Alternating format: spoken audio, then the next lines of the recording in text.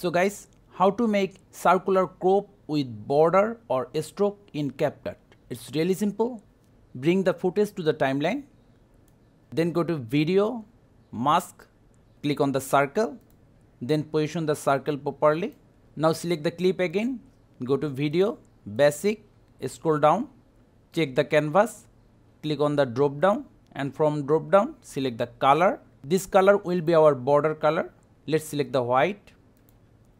Then select the clip again, right click, create compound clip.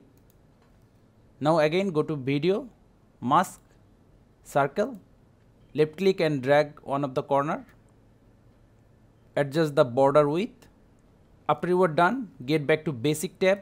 If we are in mask tab, we cannot able to select the whole video. It will only select the mask when we try to move it.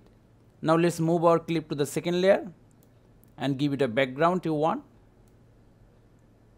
Now we can position it anywhere we want, scale it up or down.